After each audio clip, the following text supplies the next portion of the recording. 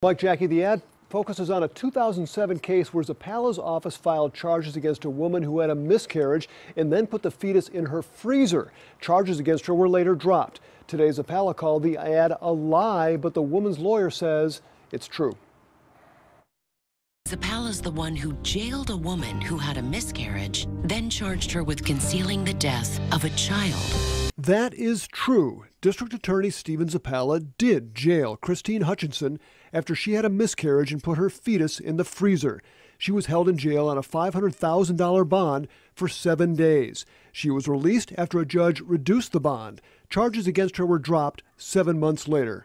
Zappala says the ad does not tell the full story. All we did is we kept her in the system by having charges lodged so that she would have access to mental health treatment. The government provides that, and we do that on a regular basis for people.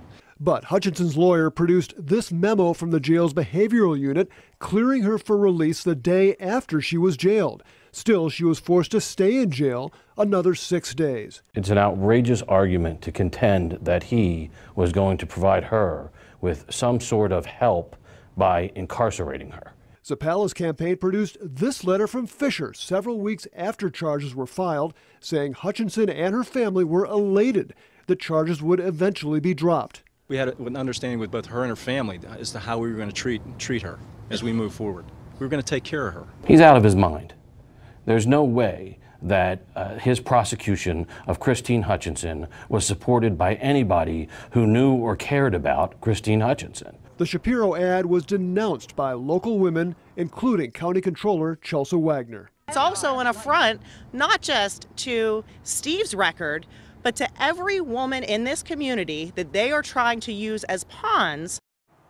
The ad also hit Zappala on the abortion issue, saying he refused to answer a questionnaire from Planned Parenthood. Zappala said he never saw the questionnaire and he is pro-choice. Paul Van Osdal, Pittsburgh's Action News 4. Still to come.